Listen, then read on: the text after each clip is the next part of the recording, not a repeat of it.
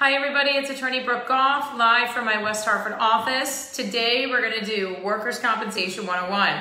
I do these videos every couple weeks just because I really think it's important you understand what you're facing if you're hurt at work and what the path looks like, right, moving forward. Firstly, if you are hurt at work, you need this, right? This is 2019, fine, we're into 2020, okay.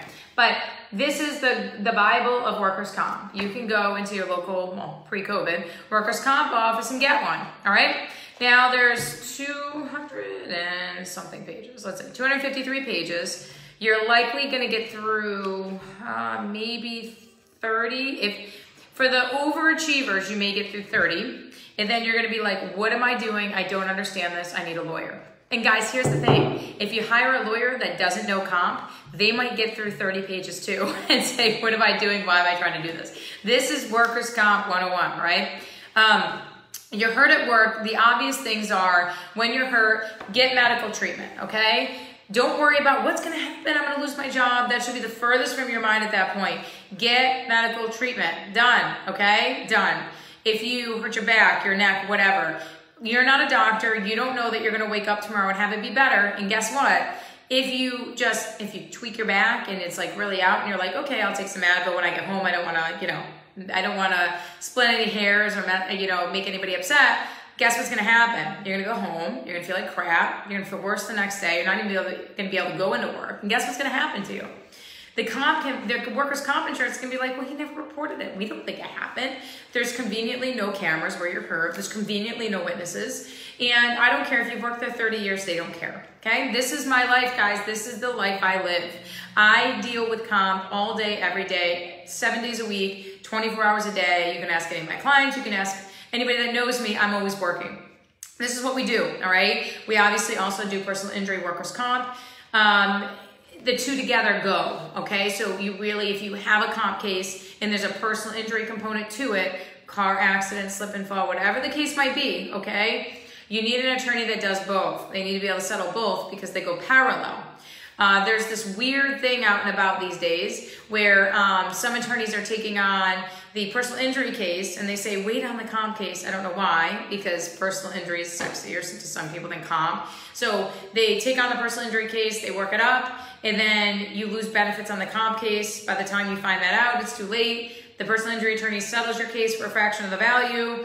Comp takes all their money back, and it's a nightmare. Guys, get the same attorney for the personal injury case as well as the comp case. They go hand in hand, okay? All right, so with all that said, let's talk about this book, right? So this book has all the rules, statutes, regulations, all this other good stuff, but it also has pictures of the forms, okay? So if you're hurt at work, let me just give you a couple pointers.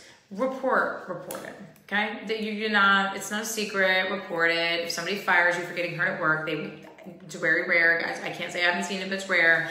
You're gonna bring a 298 claim, and you're going to basically bring a claim saying, I was wrongfully terminated because I was hurt. Now they have a whole nother slew of problems. So you have to put you first. You before the job, okay? Always. Especially if you're hurt because you don't know what's wrong with you. Report it to your employer, your supervisor, whatever. Now here's the deal. If they don't give you something written, don't be weird about it or crazy about it, but report it. Make sure you write down who you reported it to and when you reported it, fine. You don't have to, if you get really hurt and you have to get to a hospital right away, fine. You're gonna obviously call the medical professionals, 911. I fell, was hurt, whatever. I was in an accident, working, whatever. And they're gonna take care of that. Let's say you need a surgery, okay? You get surgery that night. It's an emergency surgery. Guys, I'm sure your employer will likely know if it's that serious, but if they don't, report it the next day. It's not a big deal. But if it's a situation where you can report it right then and there, report it. Give your employer a heads up so they can notify their insurance. You want their insurance on board ASAP because their insurance is gonna be who's paying you if you're out of work, okay? All right, so now you've gotten out of the hospital, you're feeling semi-better. You've called me, right? My hopes are. In the event that you haven't though, and you're trying to figure out and get your marbles about you, what do you do? The first form that has to be filed, it's gonna be backwards, sorry, is a 30C, that one, right? You can find these forms on Workers' Compensation's website. You can either save it to your favorites tab which I've never done, or you can just type in workers' comp CT and then you can pull up the forms. We have them saved here, so I don't go on the site often, but once in a while I have to go on. 30C is your notice of claim. This is how you open the case officially with workers' compensation.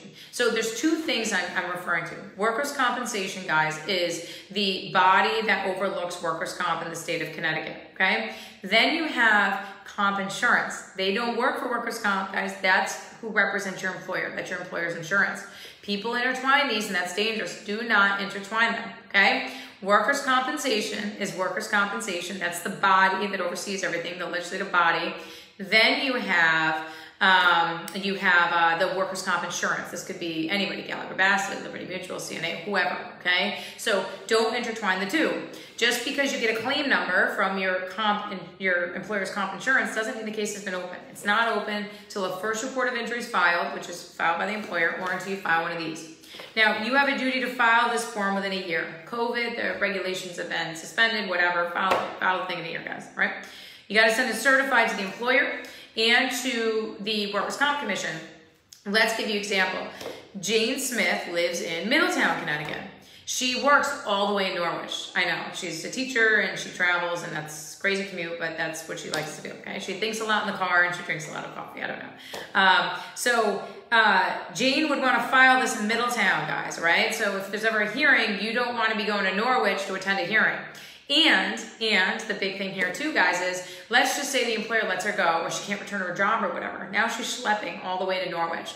Don't do it. File this certified mail, guys. It's got to be certified. Certified mail, a little green card, all right? It's got to be sent to your employer and workers' comp within a year. If it is not, you risk your case never being able to be brought, all right? There are exceptions to that, but I'm not going to tell you about them. File the form. In the first 30 days, you're good, right? If you hire an attorney, they're going to file the form. It's a legal document, so I recommend always that you have an attorney file this for you. I'm confident anybody that sees this video after this video, if you're hurt at work, you're going to hire a lawyer, because I'm going to educate you, something that most lawyers don't take the time to do, okay? That's your 30C form. Now, the employer is likely going to file something called a Form 43. I'm trying to find you a copy of that, although I don't know if that's in the book. It's interesting. Oh, they probably don't want, they don't want to scare away the claimants, I'm sure. Let me just confirm it's not in here. It's interesting. Oh no, here it is. It is, they will scare you away. Here it is, Form 43. I know it's backwards. You're gonna get this in the mail certified, okay? Guys, let me give you a little pointer with workers' comp. If it comes certified, they're trying to make a record. If they're trying to make a record, they're trying to do something. Open it, don't throw it in a pile. Don't throw it in the garbage. Don't be scared of it. It's not, these are fire forms. Form 43, they're contesting your claim. Now under a case, I'm not going to get into it too much, says they have to file this form. And it's really, the case is way outdated and it needs to be fixed. And now that COVID's here, it's probably never going to be fixed. But the case says they have to deny the claim now within 28 days of the 30C being filed, or they forever lose their right to contest your claim. So they do it, all right? So let me give you an example.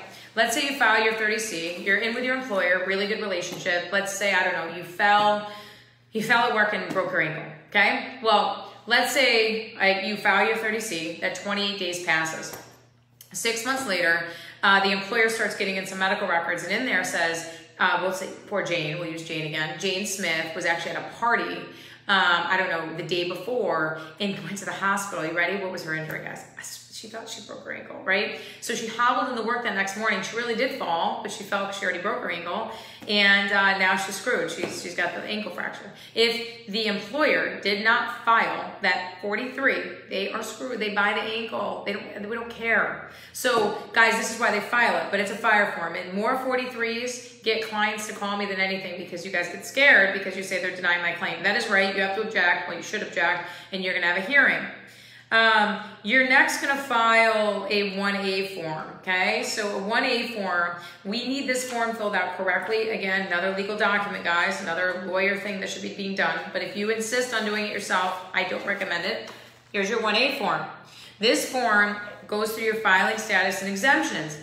This is how we calculate what your comp rate should be. This is START, employee information, comp number, date of injury, okay?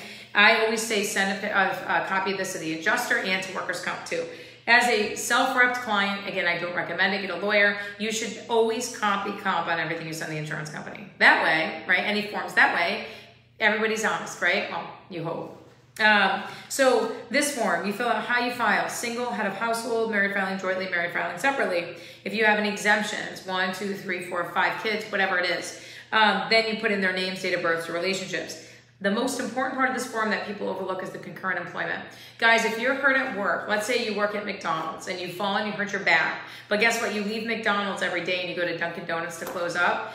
We include both comp rates, guys. You also get paid for your Dunkin' Donuts rate from McDonald's. So from the McDonald's employer through the second injury fund. It's kind of complicated, but that's concurrent employment. If you have a second job, I don't care if you're a mail carrier, I don't care if you're delivery person, I don't care what it is, you fill this out. This is called concurrent employment, okay? If you don't fill this out, your comp rate will be wrong and you'll be short thousands of dollars likely. Then you sign this, you send it in, all right? 1A form, good? Now, let's say you get to, oh, and by the way, guys, you get to pick your doctor. Unless you work for a certain company, like a bigger company, there's only a few, so I'm not even gonna say who they are. They have a network you can pick out of, which the networks are still pretty liberal. There's still a lot of people on there. You get to pick your doctor, right? No, you don't need to stay with Concentra. No, you don't need to stay with Occ Health, and I don't recommend it. You get to pick your doctor. Let me repeat, you get to pick your doctor. If they tell you you cannot, they're lying to you, okay? You get to pick your physician. Certain employers have a list, but only very few in Connecticut that you can choose from, which is still liberal. It's still your choice, right? You get to choose your doctor. So guys, don't let these people push you around and tell you can't, tell you have to go to their doctor, because the doctor they send you to, they have a relationship with, right? Like, how does that make you feel? Their job is to get you back to work as soon as possible. So pick your doctor. So let's say you're working with this doctor that you picked, and you're working with them, I don't know for how long, 4 months, and the doctor puts you back on what we call light duty. So you've been out of work, that's TT benefits, temporary total. Your highest comp rate will be on the temporary total benefits, right? Then they move that out of the way. So your temporary total, now they're applying for you to go to TP benefits, temporary partial. Doctor says you can work light duty, right? So they're gonna file, you're gonna get another certified letter, guys, all right? They're gonna file something called a Form 36. This is a fire form too, right? There you go. You must object to this Form 36 within 15 days. If you do not, guess what? They automatically approve them, guys. And then your benefits can go down if you have a different temporary partial benefit from temporary total. Head spinning yet, I'm sure, right? Or they can just stop your benefits altogether, right? These forms are dangerous, serious legal documents. You got to object. How do you object? Well, is there a hearing request form in here? I don't know. Let's find out. I don't think so, but I could be wrong. Oh, there is. There you go. See, wrong. All right. Hearing request. There it is. You got to use the comp hearing request. Don't write comp a letter. I can read it, right? You got to do a hearing request. Fill out the forms. This is a game of I almost said thrones. This is a game of forms, okay? So fill out the hearing request form. Send it, certify it being, put a certification page on the back, and you got to send a copy of it to the employer and to workers' comp where your case is pending, okay? They will put it down for a hearing. You will get a notice that there's a hearing scheduled. If you do not attend the hearing, you're in trouble. But by the time you get here, guys, I pray, I hope that you've hired a lawyer. Look, I can sit here and sell myself all day long. I sell myself through my education, through my knowledge, okay? I don't sell myself by telling you I'm the best lawyer in the world. Many of my clients will tell you that they've had very good experiences in my office, but I advertise very differently, as most of you realize. I don't go on TV and tell everybody how great I am. I go on TV and I educate, so you guys can decide whether or not you think I'm great and that you want to hire me, right? So hopefully by now you've hired a lawyer. Hopefully I've scared you away, but if I haven't, by now, by the time you get that 36, you will probably be scared away. Now, let's go back to your comp rate for a minute. So we talked about the 1A form, right? The one where you fill out the exemptions, your concurrent employment. We talked about all that. Then we talked about the 30C form. So now that you've done your filing status exemption, you can actually utilize that to calculate your comp rate if you have a pen and probably 4 pieces of paper and probably a good glass of wine, maybe a bottle, because that's how frustrating it is to calculate the comp rates.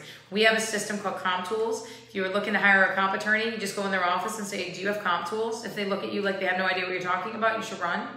Any real serious workers' comp firm has Comp Tools. If they say, no, we don't have it, well, how much are they investing in their firm? Comp Tools isn't cheap, but it's invaluable. when you are dealing with workers' comp, okay? So I would plug the information from this here. You're gonna request from the adjuster your 52-week wage history. They're gonna jerk you around for a while. They're never gonna wanna give it to you. And then guess what? You're gonna request a hearing. On that hearing request form, you're gonna say indemnity history is what you'll put. And again, the commission will will schedule a hearing, instruct the insurance company to send you the indemnity history. Maybe they will, maybe they won't. Guys, this is the kind of games they play with you when you represent yourself, okay? But let's just say, you get it. You take it's the average of the 52-week wages, then it's a certain percentage of that. So, and if you have certain outliers, so if you have, let's say out of 52 weeks, 50 you made $1,500 a week, and then you had 0 and 0 because you had unpaid vacation. I would probably fight to have those removed because those are going to way cut down your average comp rate. Again, lawyer stuff, guys, not people to represent themselves stuff. All right.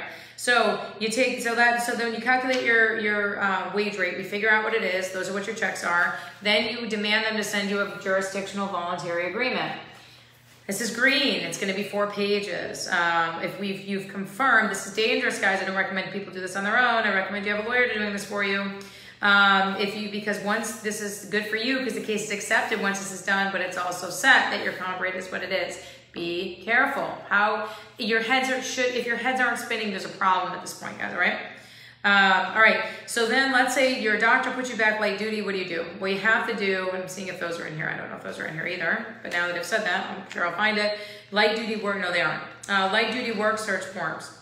And those can be found on the workers' compensation website. You have to do 5 a week. Now with COVID, those have been suspended. But normally, and that's when I'm going to talk normal, because I mean we're all going to pretend like COVID's not here because we hate it.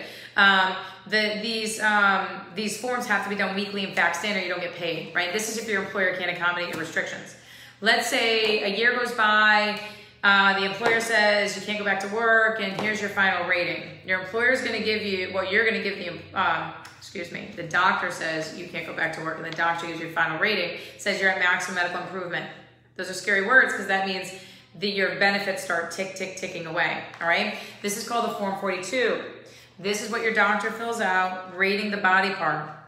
Once the doctor uses the word maximum medical improvement, workers' comp is going to file another, again, comp insurance is going to file another 36. That fire form certified. They're going to say, we want to move this person to PPD benefits. We want our benefit, because so far, if they've been paying you TP and TT, guess what? Your benefits are endless, right? They want to move you to PPD so that the benefits start ticking out.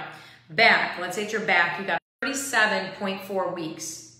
That's it. So after 37.4 weeks, gig's over, all right? Done. Even if you can't return to work, you can get some 308A benefits, which is another conversation, but the gig is up, okay? After those 37.4 weeks, checks, stop.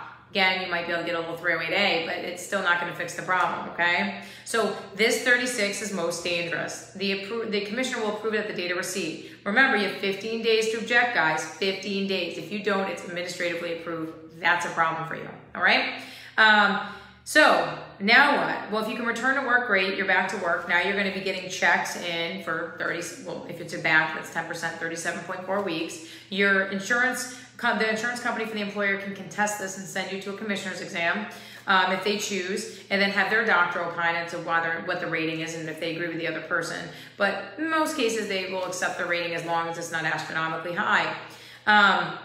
This is the perfect time to settle. Now, if you're back to work and you're not going to leave work, this is the end of pretty much the comp road for now until you decide to leave, whereby you can try to settle.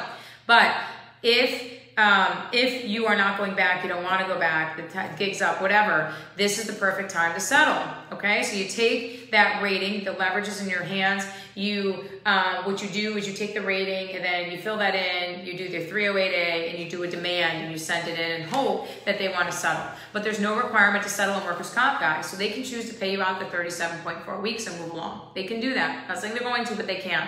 Again, most of the time insurance companies do not take you serious at this stage if you have a lawyer. But here's the crappy part, right? Let's say you've done everything on your own to now. You hire me at that point. You've done all the work, but you're still giving me the same 20% contingency fee, right? Why are you going to do that? Why are you not going to let me just do the work all along? I prefer to do it all along, actually, because then I don't have to fix things toward the end. Let me just do it from the beginning, all right? So, if you settle your case of workers' compensation in Connecticut, they will pay for 2 years of qualified education around your restrictions for you. You want to be a phlebotomist, you want to be a teacher, you want to be a massage therapist, you want to be a HVAC, you want to be an electrician. I don't care what you want to do. They will pay for 2 years of education for you to attend a qualified school around your restrictions. That's right, so 2 years. So that's another benefit with settling your case. Guys, I would say 80% of cases the insurance companies want to settle, all right? So you get it all the way to this point, and I've left out tons to this time, and then you try to settle it. You put together the demand, you submit it. How do you know what to put in a demand, guys, if you don't do this for a living? I don't know how you guys do it. Some people just will kind of do one of these and be like, I'll take 50 grand. They come in my office and they're like, Brooke, I demanded this. And I'm like, what do you do when your case is worth 250? So guys, again, don't do this by yourself. You're leaving benefits on the table. One other thing you should know, mileage. You get paid for your mileage in Connecticut, okay? I think it's 57.5 cents a mile or something like this. You get paid for mileage. Take the mileage, you get it, you got to submit it to the insurance. There's mileage forms online, and then you're good to go. All right, so that's my spiel for today. I'm happy to talk to you further if you so choose. I'm happy to do, to assist you guys in whatever way possible I can. You can call our office if you want a free consultation with us, 203-399-0000, extension 1. You can email us, brooke@golflawgroup.net, BROOKE @golflawgroup.net. But call us, get to know us a little bit, talk to us. See if I'm just like a talking head, for all you know, right? So call us.